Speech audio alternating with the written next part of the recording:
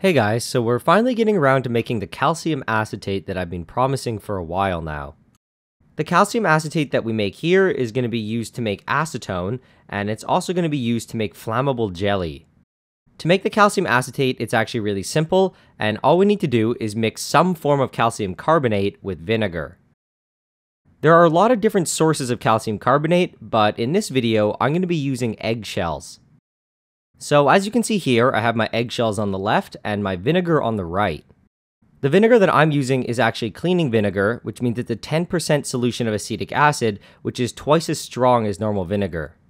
Because the procedure requires that we boil away all the water that we add, if you use 5% vinegar, it will also work. You're just going to have to boil away twice as much water. I used in total about 76 grams of eggshells and about 800 milliliters of the cleaning vinegar. I used slightly more eggshells than I needed, so there was an excess of calcium carbonate, which means that all of the acetic acid should be consumed, so when we do the boiling down step, we don't boil acetic acid into the air. To a 1 liter beaker was added about 800 milliliters of the 10% vinegar. To the vinegar, we start to add the 76 grams of eggshells that were crushed up a little bit. I was a little bit afraid of too much foaming occurring, so I only added about half of the eggshells at first.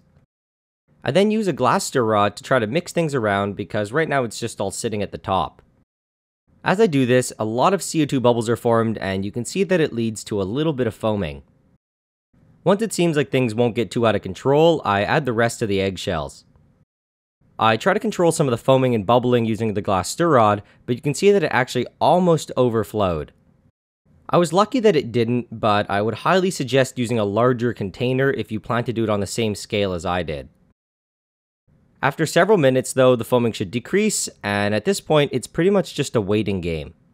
Every so often I mixed it around so the eggshells would sink to the bottom, but they would very quickly produce CO2, which carries them back up to the surface.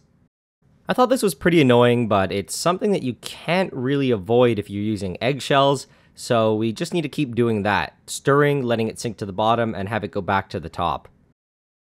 The reaction that's occurring is pretty simple, and it's effectively just an acid-base reaction between our base calcium carbonate and our acid acetic acid to produce calcium acetate, water, and carbon dioxide gas.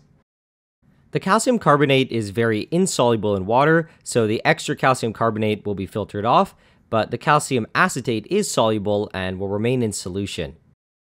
I let it react over a day or so until it seemed like there wasn't much CO2 being produced anymore. Because we used an excess of eggshells and the yolk sac of the eggs are not made of calcium carbonate, there is going to be a bunch of stuff left over. To get rid of all of the extra junk, I filtered the solution through 4 filter papers. The solution that makes it through is going to be much more clear, but it's still going to be a little bit cloudy. Just be patient and let everything filter through, and in the end, you should be left with a relatively clear solution, which might be a little bit off-colored like you see here. Once everything's filtered through, I removed the funnel, I added a stir bar, and I turned on the hot plate. This is the boiling step that I mentioned earlier, and what we're doing here is we're heating up our solution to boil away all of the water so that we're left with just our calcium acetate. What's interesting is the solubility of calcium acetate actually decreases as we raise the temperature, so eventually when it gets hot enough, some of the calcium acetate actually precipitates out of solution. You'll know when this point is reached because the solution will become cloudy like you see here. As we keep boiling down the solution, the color might become more and more yellow. When we get around to this point, we have to be careful because the solution might spontaneously freeze. Once the amount of water decreases to a certain point that it can't contain the calcium acetate, everything's going to crash out, and you really need to take it off the hot plate when this happens. I didn't take it off right away, and if you look at the bottom, it started to turn brown a little bit because the impurities in the calcium acetate started to burn on the hot plate. Anyway, what we have to do now is we scoop out the calcium acetate from the beaker, and we do our best not to include any of the brown stuff on the bottom. This was actually quite easy to do, and just after a few minutes, I was left with a nice large pile of calcium acetate paste. I laid it out to dry, and then I crushed it up into the fine powder that you see here.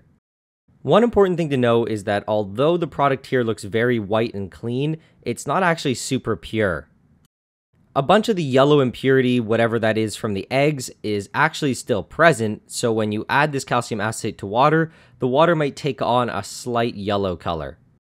For our purposes, it really doesn't matter because we're just trying to make some alcohol jelly and we're just trying to make some acetone from it, and purity in these cases are really not a big issue. Just as a side note, for this method, Tums don't work as a calcium carbonate source. If you try to do the same thing, it will turn to a brown mess when you try to boil it. This is mostly due to the presence of sucrose in the Tums that's breaking down. In the future, I might make a video of using Tums as a calcium carbonate source for calcium acetate, but I'm not sure when I'll do that. I want to thank you guys a lot because just as of recently, I've gotten a lot more supporters. The unfortunate part is now I have a lot of $5 supporters, but it's going to be really hard to read out everybody's name individually. So I'm sad to say that in this video, I'm not going to be reading out names, and I don't think I'm going to be doing that in the future. I will of course still include your name in the credits, I just think it's getting to the point where it's kind of ridiculous to read out each one.